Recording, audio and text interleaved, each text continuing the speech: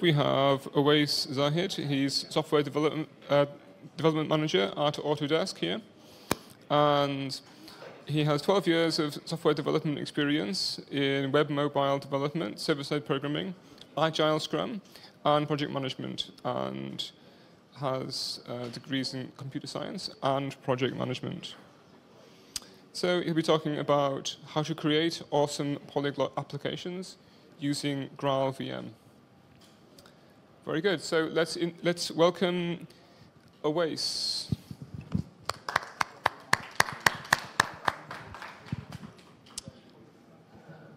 Okay. Hello. Yeah.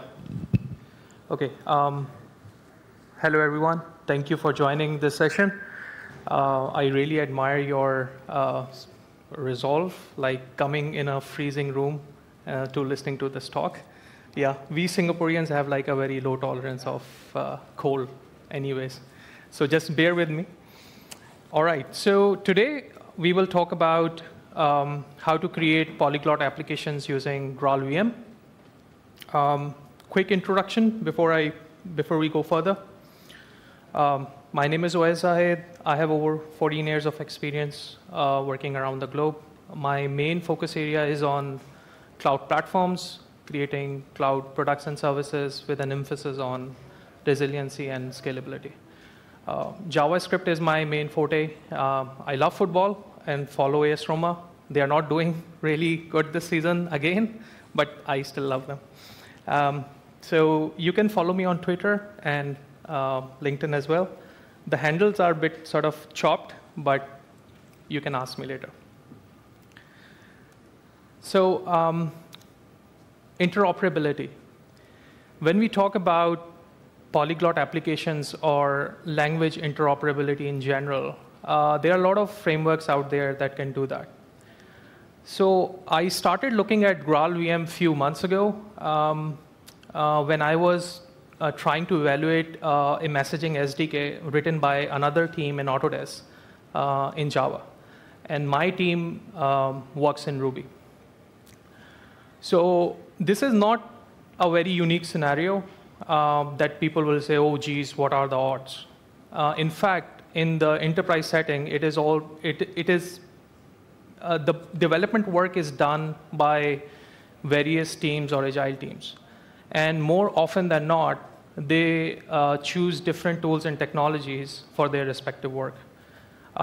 Sometimes based on their preference, or sometimes based on the problem they are trying to solve. For example, people usually go for Python when they're working on machine learning solutions, or go for R for data science. So it is common to come across scenarios like this, where you want to use something and that particular piece of code is not written in your language. So I started evaluating the options. So there are a lot of things out there for interoperability. Some of them are using a language neutral mechanism or interfaces to allow interaction, like thrift, swig. I can throw protocol buffer into it as well, but it has a different use case. Then you have some libraries which are specific to either a platform or a language, or they focuses mainly on bridging the native to managed code code bases, like GNI, GNA. And if you look at cloud platforms, they are also trying a few things. Recently, AWS, they introduced layers with AWS Lambda, so that you can create a common code base for use across multiple cloud functions. So you can always use their custom runtime API to create a layer in a different language. And then I came across Graal. So Graal has a very kind of a unique way of solving this problem. No interface files, the support for languages. They have a good set of languages to support, and then it is not specific to any platform. So today's focus is on GraalVM. So let's look at what GraalVM is. So GraalVM is a polyglot multilingual virtual machine. It creates a common stack for applications running in Java, JavaScript, Python, R, C++, and many more. And this common stack actually allows interoperability in a shared runtime. So just to look at like the holistic view of GraalVM, this is a holistic view of GraalVM.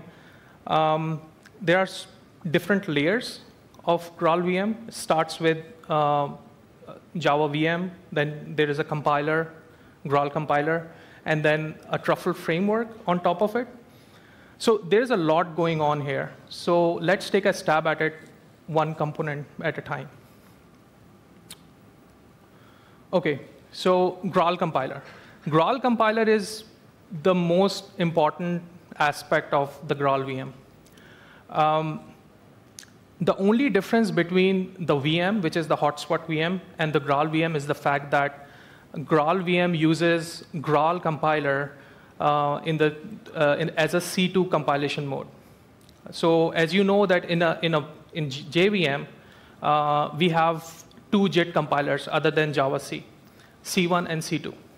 So these two compilers have different techniques for JIT compilation and can generate a different machine code for the same Java method. So usually Java applications make use of both of them, and which is called tiered compilation, which is a default since Java 8. So in the tiered compilation,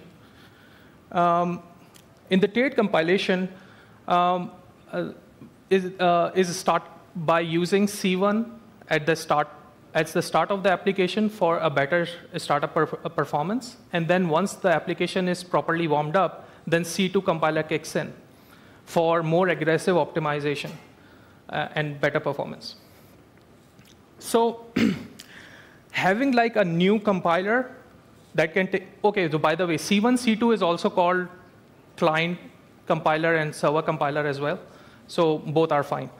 So replacing a C2 compiler or server compiler with Graal compiler is not something unique. If you have seen different SDKs, like Adobe SDK or Azul SDK, they have their own customized compilers in the JVM. So what Graal is sort of giving us, what C1 and C2 was not giving us. So to start with, Graal compiler is written from scratch in Java, unlike C1 and C2 compilers, which are written in C, C++. I know you guys will be asking, like, how can this be a good thing? So, but it is known that the C1, C2 compilers have had known issues. And optimization in the context of strongly type managed languages can be done better. So it makes sense to have a compiler written in Java or some high-level language. There is a good link that I will share later. It was supposed to be there at the bottom right corner. It's kind of chopped in, which is actually talking about this topic specifically, like why it makes sense to have a compiler written in Java in the VM world, in the VM ecosystem. But I will share the references at the end as well. So I will not go into the detail of it because that will sort of become a totally different topic. So, all right. So yeah, I need to catch up where I was. Yeah, so it's written in Java. The reason it is possible for the GraalVM to be integrated in the JVM world is based on the thing called JVM CI, Java Virtual Machine Compiler Interface, which was added in JDK 9 and since then backported to Java 8 as well. So that allows any compiler to be sort of act as C2 compiler. And interface and then sort of get all the events and then process and give it back. So the benefits that we will get with Graal, there are three main benefits. First, it is more maintainable as compared to C1, C2 compilers. It is open source, available, good community around it. It is not tightly coupled with JVM. So you can use Graal compiler in different contexts as well. And the third thing, it has a good support for truffle-based languages. Talking about truffle, that's the second thing. So truffle is a language implementation framework that runs on top of Graal, as you can see it here. So the runtimes created by this truffle framework interprets languages as abstract syntax tree. And it currently supports R, Python, Ruby. And it has a good documentation for the provisioning of new programming languages as well.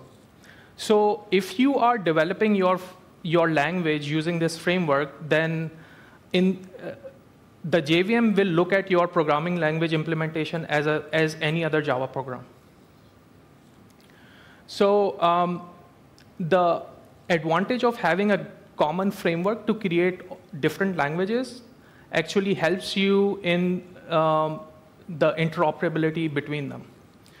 And you can have a language agnostic instrumentation around it as well. Because if all of them are running on JVM, so you can use profilers, samplers, tracers, all the things that we do for any other Java program running in JVM. So Sulong is one of the implementations of Truffle. It is a LLVM interpreter, low-level virtual machine. It supports C++, Fortran, and all the languages that can be translated into LLVM bitcode using any frontends like Clang or MacRuby. So if any one of you are interested in looking at how to bridge the gap between native and managed code, and you want to try GraalVM, so this is the place you should be looking at. All right, ahead of time compilation. Ahead of time compilation, Graal also supports ahead of time compilation. It comes with a tool called native image that actually compile your code into native executable. So the native executable will not run on JVM or GraalVM. It runs on a different virtual machine, which is called Substrate VM.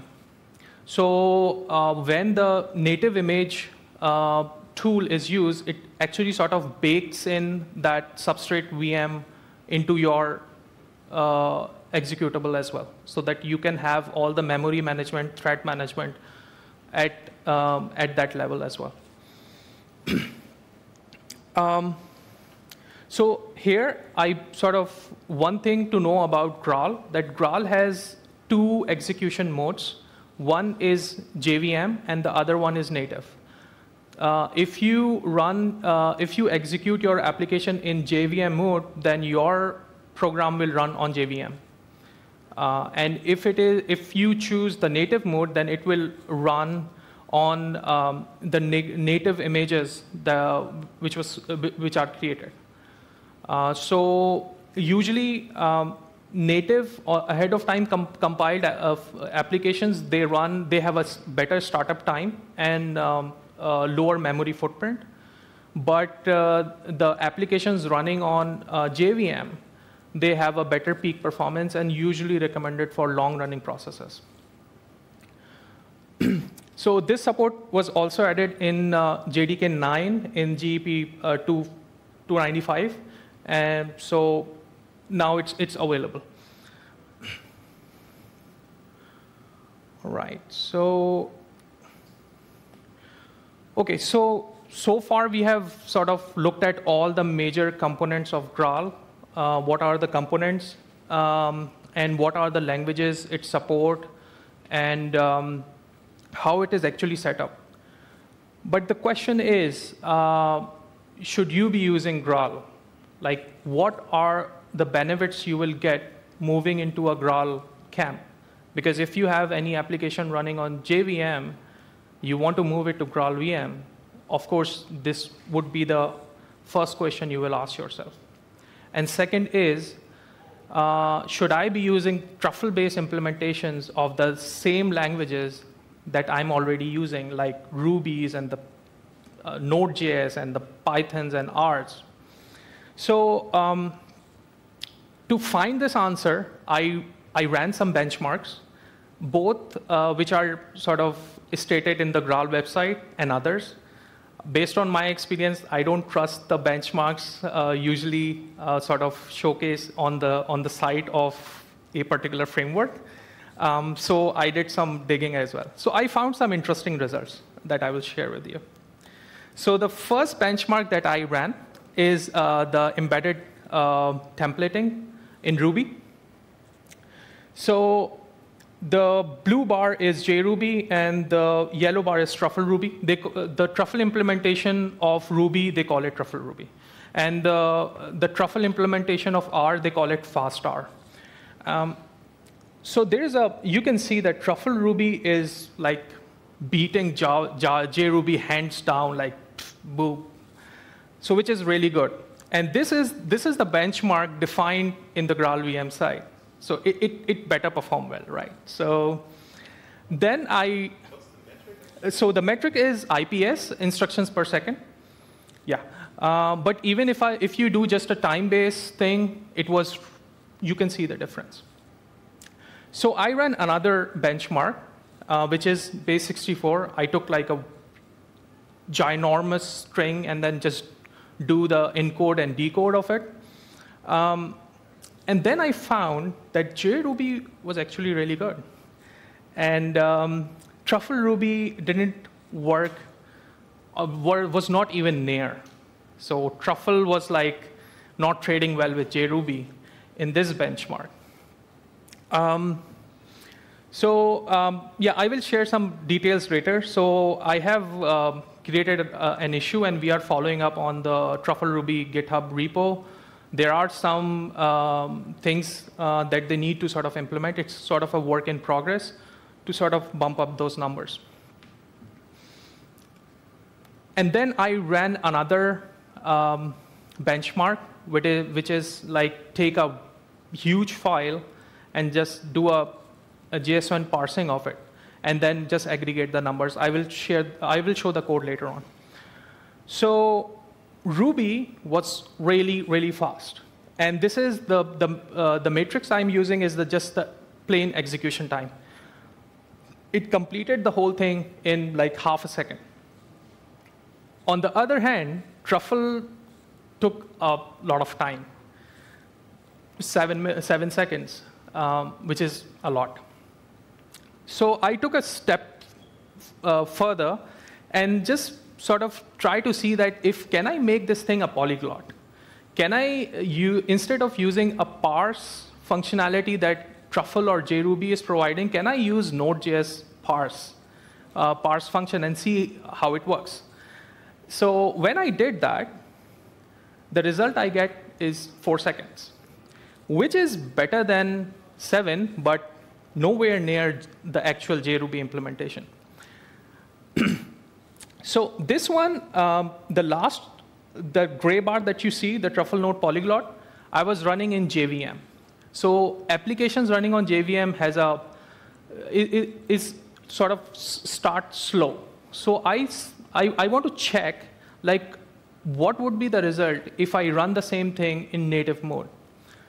So I ran the same thing in native mode, and this is the result I got. Okay, drum rolls. Okay, boom. So it is sort of half of what the JRuby is doing. So this is, again, I was just playing around, looking at the profiling and looking at all the memory tracing. Yes? How often do you run the benchmark? Does it need some time to... Yes, yes. So the benchmarks that either the benchmark gem that you use in Ruby or the gem IPS benchmark, which is based on the benchmark gem, they actually do some warm-ups as well. So you can define some cycles of warm-ups and the iterations. So it gives you kind of a closer picture. Yes, yes. So I mean, this was encouraging. So and I will show this code later on. And this, all of this code, all of the benchmarks that I've seen so far, it's available on GitHub. And I have created a container based on the Graal image. So all you need to do is to just clone it and then run it. So you don't need to set up GraalVM. OK, so let's look at this thing in a bit more detail. And that is my first demo for today. The interoperability between Ruby and Node.js. All right, so I need to see how I can have this thing here. OK, bear with me. Sorry. I need to probably end my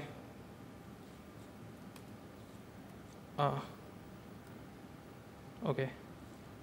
How can I show this thing there? Really? Left or right, depends on where you located your... Oh, damn. OK. OK, let me see if I can do that. OK.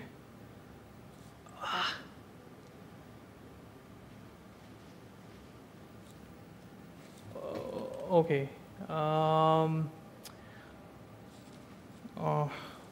It's OK. This will make things a bit tricky for me. OK, it's not working.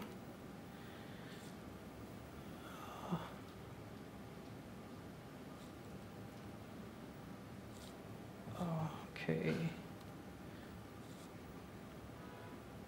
All right, so let's look at this one. So this is the before the polyglot code. I use the benchmark. Required JSON, a very simple, I'm reading a really large file, and then just doing a parsing, and then doing an aggregation of all the coordinates. A very simple benchmark. Now, I want to show you guys, all right. So this one is the polyglot version of the same thing. So there are two. The first thing that you notice is this weird object called polyglot. So this polyglot is actually the interop framework that the Truffle use. And all the languages, they implement this, this polyglot. So polyglot eval, what it is doing right now, it is taking the first parameter, which is the language, and the other one is what you want to do in that language, that foreign language. I mean, you can write a long code in it as well. But right now, all I want is just the JavaScript parser. That's all. So I'm just feeding him that parser, the JSON I'm reading from the file. And then the result I'm getting is the J object, which is a foreign object in Ruby space.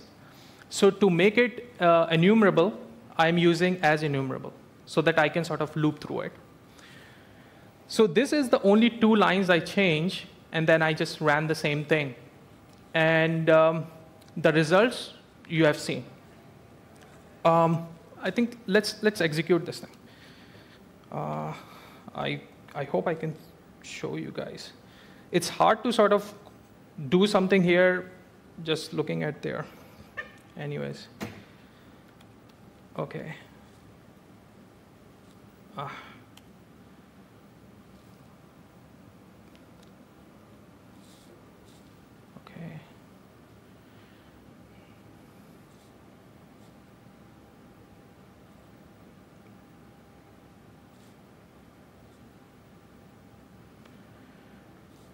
OK. It's not working.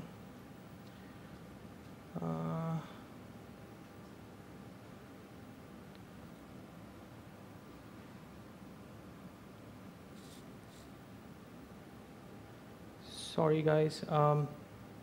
OK, I can just mirror. I think that will help. Cool. OK. Sorry about that.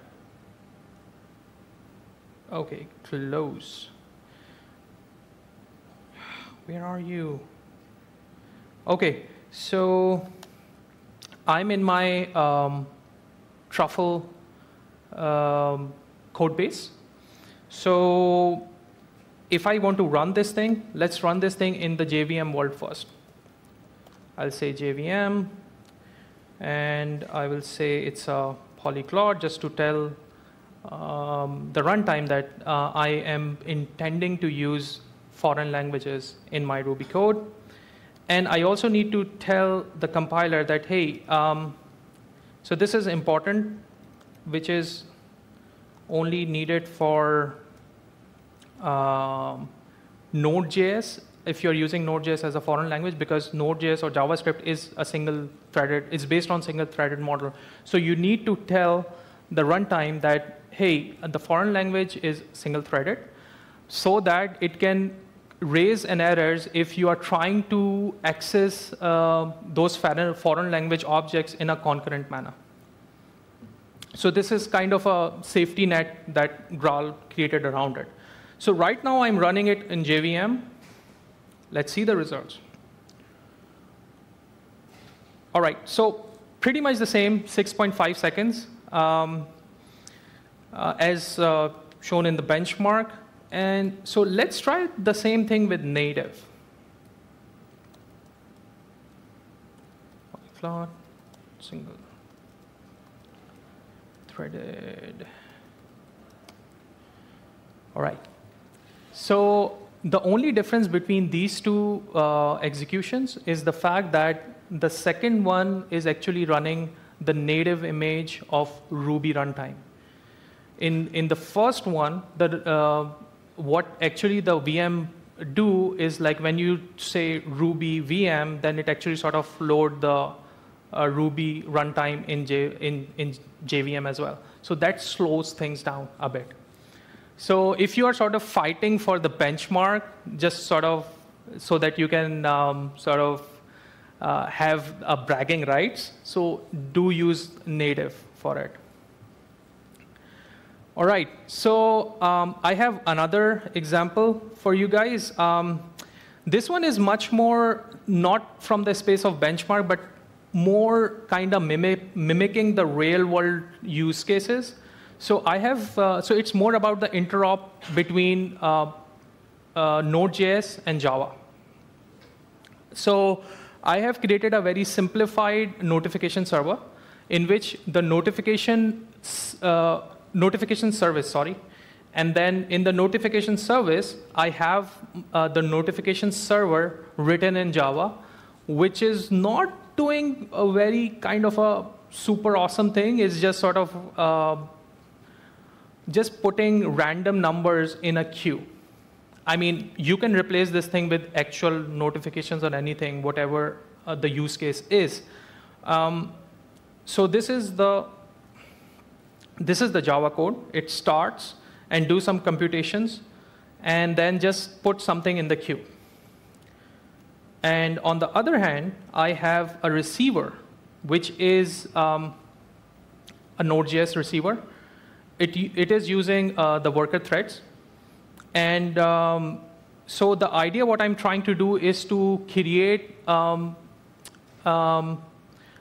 solution in which you have a notification server putting something in the queue, and then you have n number of worker threads sort of pulling the data from the same queue. So for that, the first thing that I'm doing after like defining the worker thread is using the linked block queue, because I want to make sure that the access to the queue is concurrent. So I'm just using the Java queues, one of from the collection. You can use any of the queues you want, and then defining the threads, and then I am actually initializing and calling a method of a Java function. So this is new. You haven't seen this thing happening in Node.js world before, right? Trust me. So the reason you can do this thing is because both of these code is actually running in the same runtime. And so if you want to talk from one truffle implementation to another, you will use the polyglot framework. But if the truffle languages want to talk to any JVM-based languages like Scala or Java, they will use the Java type. So I will get that notification server, and I will just call the start method by giving it a queue that I created at the top. So let's see how it works. Let me check. Yeah, that's the same one. So what I will do is I will compile my Java class first. All right. And then I will run node. Yeah, since I'm using worker thread, experimental worker. I need to check that.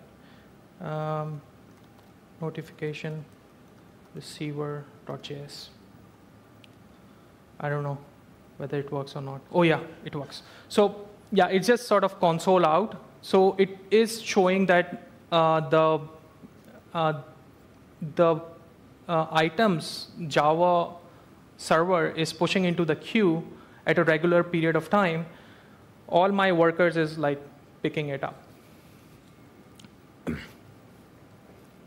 So another thing is, right. All right. So these are the two main demos I have for you guys today. But remember when at the start, when I mentioned that I started this Graal journey, I'm not an expert in Graal, by the way, and not like Oracle is not paying me to sort of do this talk. The whole reason I started looking into Graal is because I wanted to use the Java SDK in my Ruby code.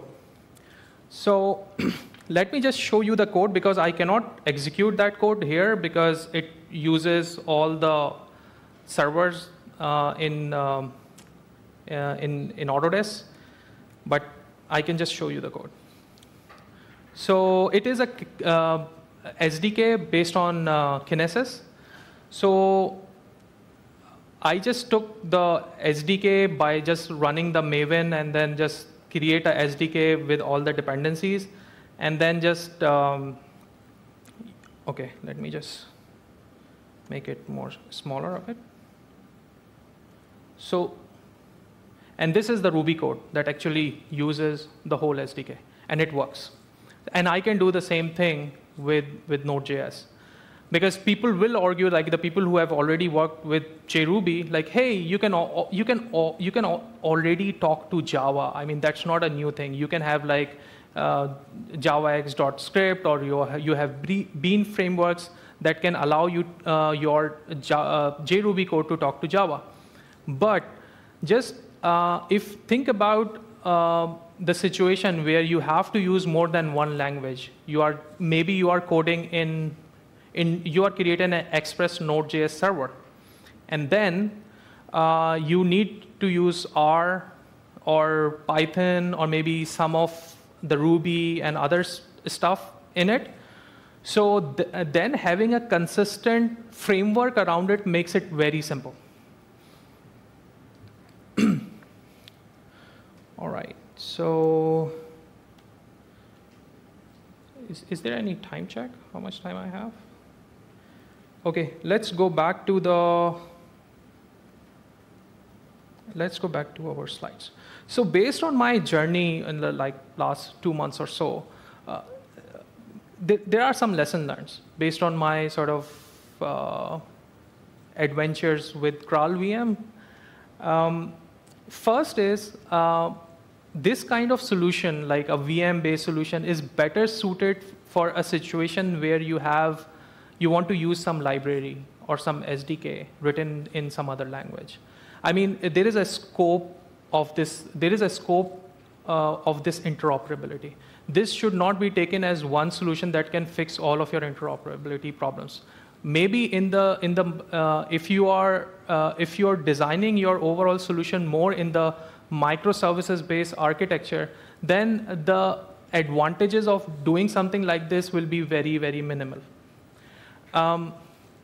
So you can choose when to use it and when not to use it.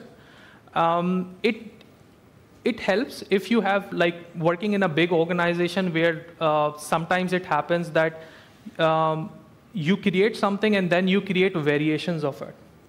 So these type of activities will help you create a single source of truth so that everyone is actually sort of improving it, and then you are not creating like a Java SDK and then Ruby SDK and then C++ SDK and all that. So this is an advantage. So you can choose when to use GraalVM and when not to use GraalVM. The second thing is there are still some performance gaps in truffle implementations, but it's an active community. I can see like a lot of improvements happening, but the problem with the truffle implementation will always be that it will always play kind of a second fiddle to all the advancements happening on the respective languages. So let's say if Node.js come up with a new thing, they need to sort of come up and then do the implementation again. If Java come up with Java 12 or 13 with some totally different thing, they need to come back and do something about it. So, so this is something that we need to sort of take into consideration while working. Maybe run some benchmarks, do some profiling, do some comparisons, rigorously test it before sort of deciding what to do.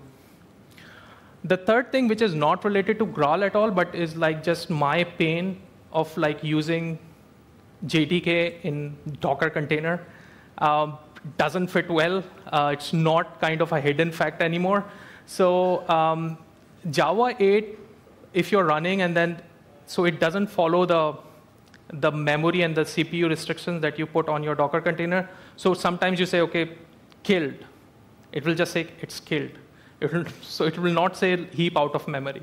So if you are experimenting, and if you can, better to use JDK 10 plus. They have it has a better support for Docker containers. The last thing is that Graal is not widely used in production environment as of now. So far, I know from all the material and all that Twitter is using it. But I haven't seen any other kind of a success story coming out of it saying that, okay, they are using Graal and it's like making a difference. All right, so these are all the references that I mainly use. This is the GitHub repo of mine, the Graal benchmarks, that will contain all the code and all the containerized code, so you can just run it. I mean, you can run it right now and show me what are the numbers. GraalVM, GitHub, they have very good documentation. If you want to know about, in the JDK world, what are the changes they did that actually enable a solution like GraalVM to come, is you can look at these 243, which actually implemented the JVM CI. And then there are some research papers on Truffle Ruby and overall on LLVM-based languages. All right, that's all I have. So if anyone has any questions, feel free. Yep.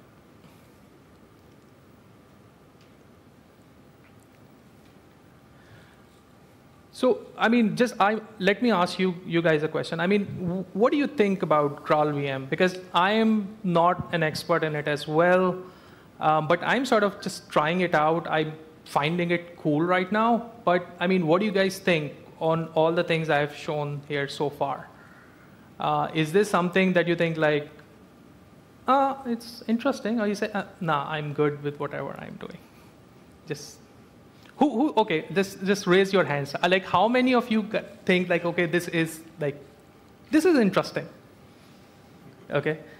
All right, that's not bad. But how many of you think like, okay, this is, nah, I'm good. Okay, I mean, because I want to learn from you guys. Let's have like this two-way communication. So what do you think? Like, what is your reservation, or why you think like? Yeah.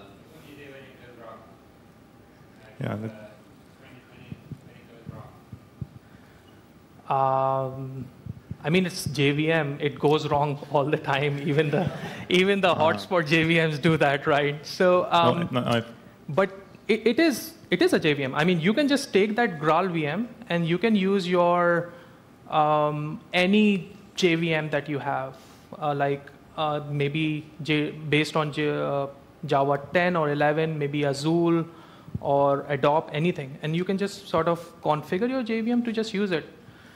I can comment on that. Yeah. So Twitter is using Graal because they're a Scala shop. They are using Scala very heavily, yes. And they benefit a lot from using Graal. Like I have figures like 20 to 30% speed improvements in my head. But they have a dedicated team that is actually woven into the OpenJDK development, and they have some guys doing memory and garbage collecting, and they have some guys like doing VM stuff, and they have their own internal OpenJDK, JDK version, which diverts from the OpenJDK. So they're in another position than just like a normal. There's nothing like normal, but like just an outsider just want to use Java or Ruby or whatever, just want to run their programs. So whenever something goes wrong, you're pretty much on your own, or you need to know how, who is actually the developer in charge and how to address the developer. Yeah. So that's the basic thing about any work with open source software. Either you need to get engaged within the community and know how to address the people, work with mailing lists, whatever, and file bug reports, or don't and buy some commercial support. Yeah. But there is no commercial support. Yeah.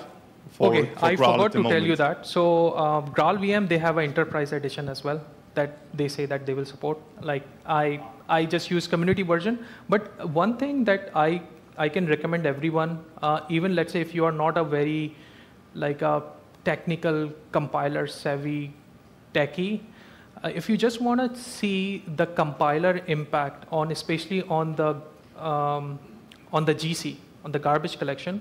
So since Java, since JDK 10, they introduced the option where you can run your JVM by disabling the garbage collection or just not doing it at all. So, I mean, the easiest way, if I want to do it with a limited knowledge, what I will do is I will just give it a very high memory and then just run it without the garbage collector and see how it works, and then use it with one compiler and then use it with another compiler. So you can at least get some rough estimate, a ballpark, like how things are sort of working. But again, having a dedicated team, I agree with you, Twitter, they have people dedicated working on optimizing all their JVM-based compilers and making it sort of make sure that remain there. I mean, for experimenting it with that is okay. Like if you plan to go in production within a year and you have a little bit time to get in contact with the people, then it's fine. If you want to run something in production today, it's still a bit bleeding edge. I agree, because I haven't seen any other kind of a big success story coming out of Graal other than Twitter. But let's see in future. Yeah, any other questions? I'm just making questions right now. anyone who has experiences, positive or negative, with the JVM stack that they might be interested in sharing? We have 5 minutes left. Yeah. Or, I mean, you can ask me, like, I'll be here today, tomorrow. Just another comment on the, which is another topic actually, about the cloud thing. Yes. You said. There are a lot of improvements in 10 and 11, which makes it better suited for Docker containers. The switch to the new garbage collector, the G1 garbage collector, is one example, which gives back more aggressively the memory back to the operating system. The problem is at the moment that Java 11 is actually the long-term service release, but it still has some serious bugs, and there's some security updates, maintenance release in the works. So people are hesitating now to actually switch to 11. And so at the moment, if you have like critical production workloads, you should stay with 8, wait for the next maintenance release of 11. So it's like, at the moment, there's a lot of flow in these all open JDK development. There is a switch that actually Oracle steps down with their leadership in the open JDK development, and Red Hat does the maintenance releases. So this is all like stuff that is in the flow at the moment. And I totally agree with you. This is the case. Because most of the applications which is based on Java right now, they are mainly running on Java 8. I haven't seen any like production Java applications on any financial institutes or like anywhere running on Java 10 or 11. But I think probably sooner or later people will make the move, because recently Oracle sort of changed their arrangement with how they will do the backporting, and you need to sort of engage with them in the licensing form. So either you go to some other, if you want the backport, let's say if they added a new feature in Java 11 and you want it in Java 8, because usually right now it happens if you use. Stuff going on there yes. Yeah. That good, like. Yeah. So that's an interesting topic. We can discuss about it. And so are we good? Any other questions? Let's thank Owais. Thank you so much. Thank you. Thank you.